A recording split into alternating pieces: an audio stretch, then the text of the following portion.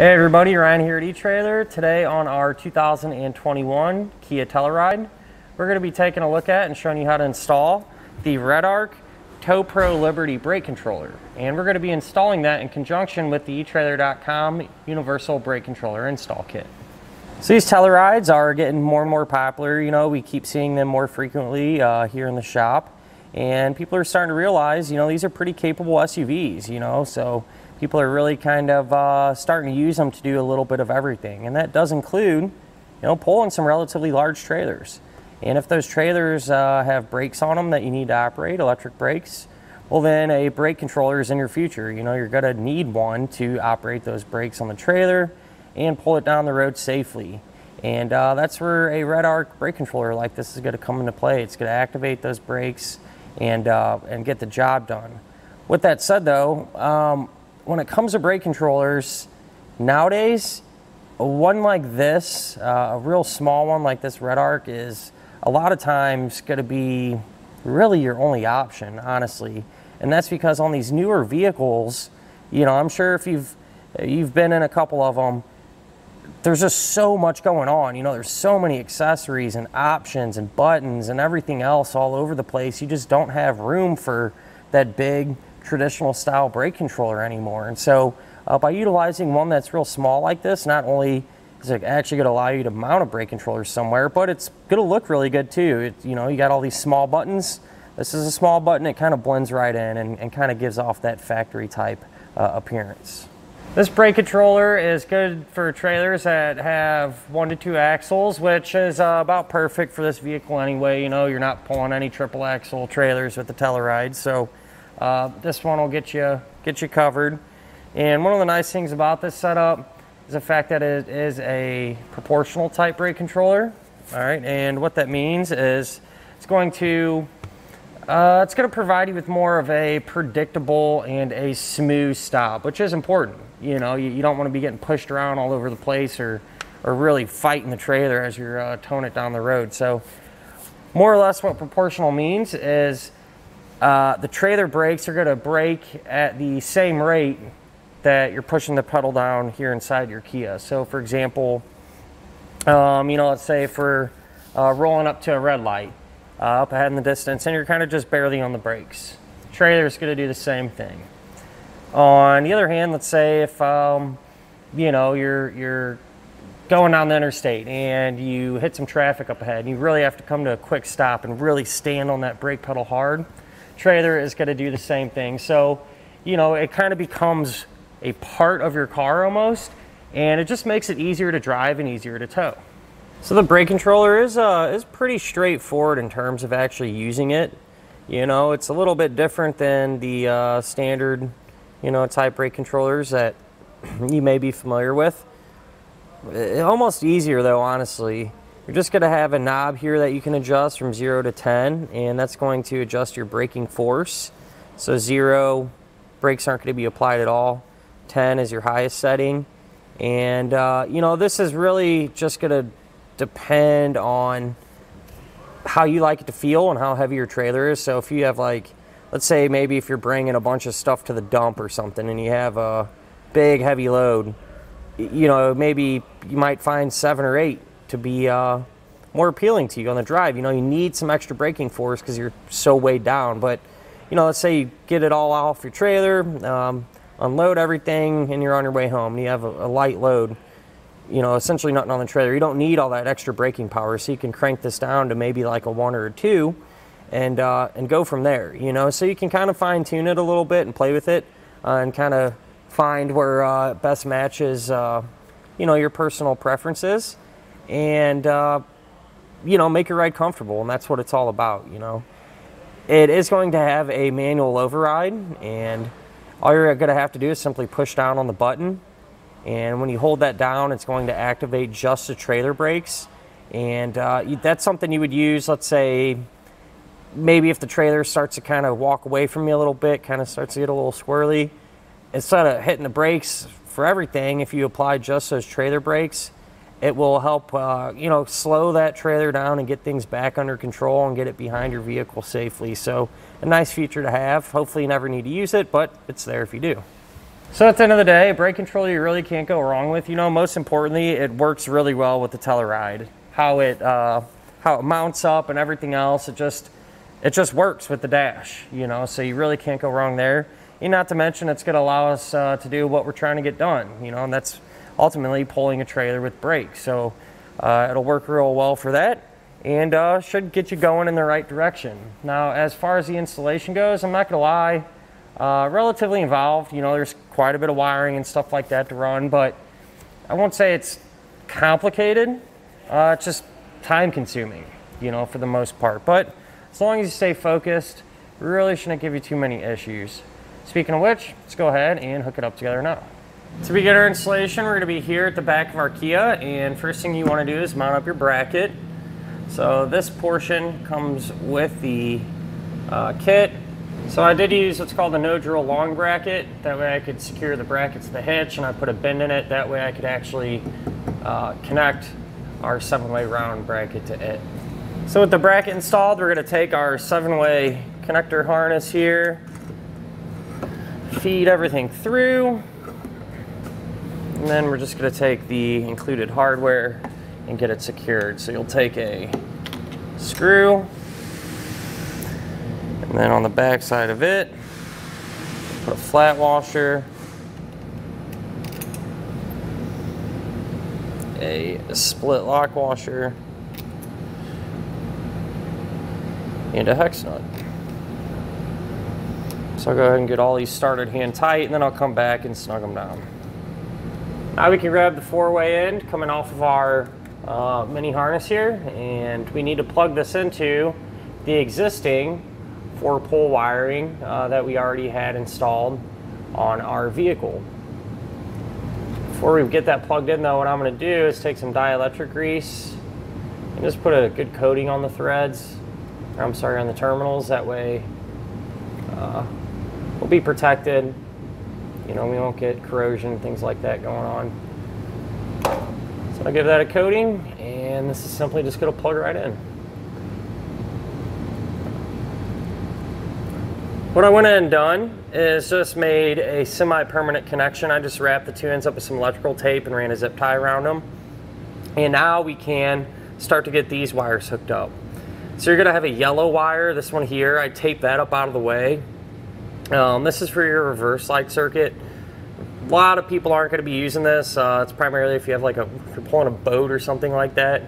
But with that said, if you do need to use this, you'd simply just tap into your reverse light circuit. These 2 wires here we are going to be hooking up. The kit does come with these pre-attached butt connectors here, but I like to change them out for some heat shrink type ones. They just hold up better against corrosion. And what we're going to do to change those and get these hooked up is strip back the insulation there on the end of the wire. And give it a good twist. Take our butt connector, slide it over the bare end, and crimp it down. So these are going to get hooked up to our duplex wiring. So we'll get a big bundle of wire. Looks like this. You can peel back some of this gray sheathing. That'll expose 2 wires underneath it. You strip those ends back. The black wire is going to get connected to our black wire here coming from our 7-way. So we'll plug that on in.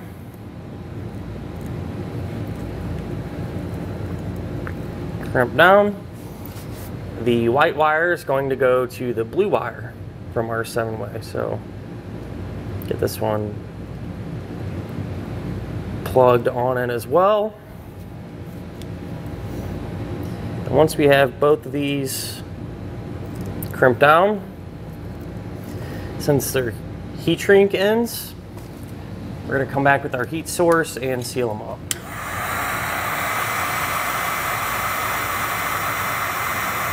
I could take this white wire here with the pre-attached ring terminal. This is going to need to get grounded to the body of our vehicle. So here's a nice thick piece of metal that should work out real well. I'm going to secure it using the self-tapping screw. So now we can run our gray wiring up to the front of our vehicle. I'm not really concerned with all this just yet. You know, we'll get everything hooked up, make sure it works, and then, you know, at the end we can come back and make it pretty and zip tie it up and everything else. But with that said, we just ran our gray wire up through here. Make sure to avoid any hotter moving parts, and you use some zip ties along the way to keep everything secure. So that gray wire is just going to run over our rear subframe. And then from there, I simply just kind of follow these lines, these factory lines. So run it along through here. And just really continued on forward. Just routing it this way. And usually your best bet is to follow some factory type lines. You know, the factory ran them that way for a reason, so why not use their thought process? So I just continued along, and it runs up into the engine compartment. Now, it's pretty open there. I just jammed the wire up there, and I was actually able to open up the hood and kind of reach down and grab it. So now if you pop the hood in the engine compartment, right here is where our wire came up, and I zip tied it up there. And from that point, I got rid of the gray sheathing, so I separated the two wires. All right, we'll focus on the black wire first. So this one's just gonna get routed over to here where I had these breakers mounted up. So when it comes to mounting up the breakers, this is a perfect spot for them. They're right next to the battery and out of the way. This one, where the black wire is gonna go to, that's the 40 amp breaker, and the other breaker, you wanna use the 20 amp.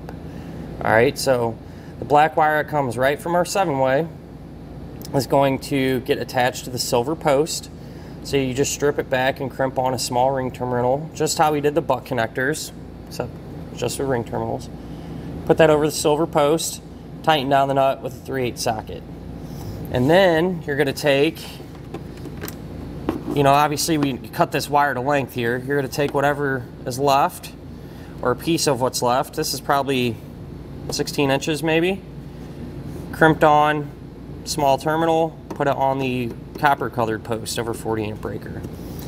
And this is gonna get routed to our positive battery terminal.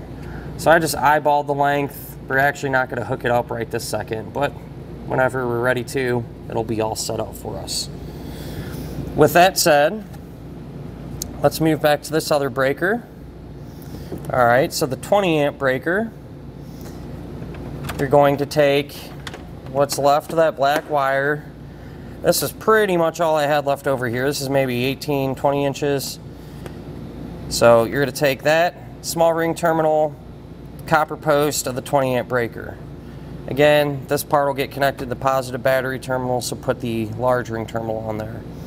Again, not gonna hook it up just a second. So we'll just kind of let it hang for now. All right, with that said, what we're gonna do is wherever you separated this wire, you know, the white wire, I folded it in half and, you know, gave one end about another foot of length and cut it in half. All right, so the longer piece of white wire, you're gonna connect that to the silver post here on our 20 amp breaker. And what I've done is just put a black mark on this wire just to help easily identify, because we're gonna have two white wires now that run inside the car. So by putting a small mark on both ends of the wire, you know, kind of separates it from the other one and makes it a little easier to identify. But with that said, what you're gonna do is take this wire and the one that comes right off from our duplex wiring, and this is going to get routed inside. Okay, before I routed it down though, I did have to drill a small hole in the firewall and make a grommet, which we'll see in just a sec, but our wires ran right down through there where the grommet is that I put in place. With your universal brake controller install kit pretty much completely hooked up, with the exception of the power wires right to the battery, you know, now we can focus on getting our brake controller connector plug hooked up. Once this is hooked up, then we'll go and put power to everything. I just don't like to have hot wires kind of bouncing around in here. But with that said, we'll start with the blue wire. The blue wire is going to get connected to the white wire here that we didn't put a mark on.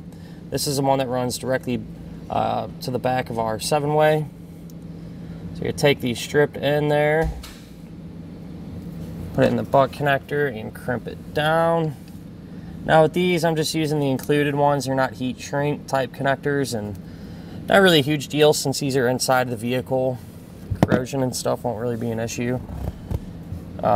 And then we can take our black wire. This is going to be the 12-volt power that will power up the brake controller. So that's going to get connected to that wire. Do that the same exact way.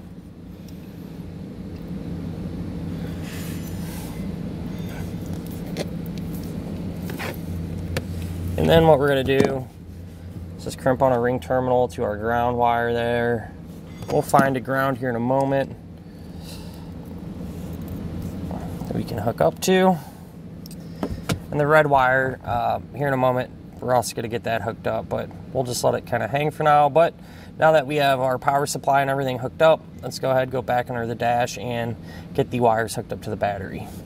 Back under the hood, we're going to hook up our wires to this stud here. I'm going to grab a 10mm socket and remove this nut. I'll see if the nut comes completely off. Sometimes they're designed not to come off all the way. This one did. If yours gets hung up real bad towards the very end, don't force it off. You can just cut slots in your ring terminals and put them on that way, but ours came right off, so chances are good yours will too. We're going to slide that over the stud, both of the ring terminals there, and simply just tighten it up back down.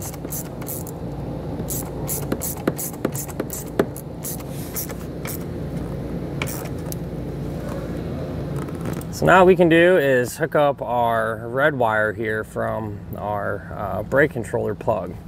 Now this red wire is going to get tapped into the factory brake signal output wire, all right, and that'll be underneath the dash and kind of way up along our brake pedal arm, so it's going to be hard to see how I'm going to do this. So I figured I'd just kind of go over the technique that I'm going to use to get this hooked up. So we'll pretend this green wire here is a factory brake signal wire. The way I'm going to hook these up is by using a quick splice, okay? So what you're going to do, we'll see those holes in there. Brake controller wire you're going to plug in, just push it through, and then the factory wire is going to slide in between like that. And then what you're going to do is take a pair of pliers and crimp down that metal tab there. And when you push that down, that's going to connect those two wires together and complete the, complete the connection. So now that we know how to do this, I'm going to crawl underneath the dash, get it hooked up, and I'll show you what wire I used and how it looks. So I got that wire hooked up. Let's go ahead and check it out. So just to kind of give you guys a reference point here, we're underneath the driver's side dashboard. And if you look at our brake pedal, essentially if you go straight up and kind of against the firewall, that's where our connection is going to be made. So here's the connection that we made. The wire that we're going to be working with, the factory one, is going to be green with a thin black stripe. And so I use that method that we talked about to pair those two wires together. If you want to double check to make sure you have the right wire, what you can do is take a test light and probe that wire there and push down on the brake pedal. Whenever you push down on the brake, if your test light gets power, you know that's the correct wire. You also want to make sure when you let off the brake that, of course, the test light turns off. So test light will go with the brake pedal when you push it down and let go of it. So that's one way you can double check to make sure you have the correct wire. So the last wire remaining is going to be the white wire that we hooked that ring terminal to. So this is going to be grounded to the body of our vehicle. Turns out that there's a couple empty studs against the firewall there, and so I just used one of those. I did have to find a nut, you know, to put on there. We just had that laying around. You can go to your hardware store if you got one laying around. If not, you can always use a self-tapping screw and just screw it to the firewall. With that said though, make sure you're not going to screw into something, you know, behind the firewall, like the brake booster or wiring or anything like that. So just really take your time, make sure that you're in the clear before you screw into it. But with that said, now we can go ahead and focus on getting our brake controller mounted up. Now we go ahead and get our switch set up. So I'm choosing to mount ours in our fuse panel cover there. It's a really good spot, and then, you know, in the future, if you ever want to get rid of the brake controller or something like that, you can simply just replace this panel, you know, and not have to worry about a big hole in our dash. But with that said, you're just going to drill out a couple small holes there that line up with the switch. Put it in position. There's this plastic ring. You want to make sure that the little nipple there is pointing up in the 12 o'clock position. And then you're going to turn the knob all the way counterclockwise. Then you can take this knob, and you want to make sure when you put it on that the 0 is facing that nipple there, so kind of just snaps on. That way it's clocked right, you know. When you turn it all the way to the right, it'll end on 10, all the way to left, it'll end on 0. So now that we have that set up though, you're going to get a cable. Kind of looks like a phone cord a little bit. One end of it, I'm going to use a straight end. That's going to simply plug right into our switch there. I'm just going to push a wire through. Then we can go underneath and mount up the actual brake controller and get it plugged in. So if you look, our cord comes to the brake controller itself and plugs right into the back of it. The other side of the cable, you know, from all the wires that we hooked up, plugs into the brake controller as well. And then I just securely mounted it using some zip ties to that big fat bundle of wiring that runs right up through there. So it's really secure. It's not going to shift or go anywhere, and should provide us with a good mounting position. So now what's left to do is hook a trailer up to our 7-way at the back there. Make sure the brake controller is getting power, which I didn't hook up a trailer. I just used a test box that is simulating a trailer. And as you can see, we do indeed have some power here. We can see that the light is flashing from green to blue pretty steadily. And what that means is we have to calibrate this. So good news is calibration is easy. All you're going to have to do is simply drive around town like you normally would. And after you make several you know, stops with your brake pedal, this will eventually turn a solid color, indicating to us that, you know, it is indeed calibrated. Now you don't have to have a trailer with you when you're doing this. You can have it. You can have the trailer. You don't need to have it behind you. Kind of however you feel comfortable doing it. And once you're calibrated, you're all good to go. So now that we have everything hooked up, it's a good idea to test our wiring and whatnot. And, that way we know it's working properly. So with that said, we'll try our left turn signal, our right turn signal, our running lights. In the top right corner there, we have our 12-volt auxiliary power. And then we can test our brakes as well as a brake output signal as well. And that'll finish up our look at and our installation of the REDARC Tow-Pro Liberty brake controller on our 2021 Kia Telluride.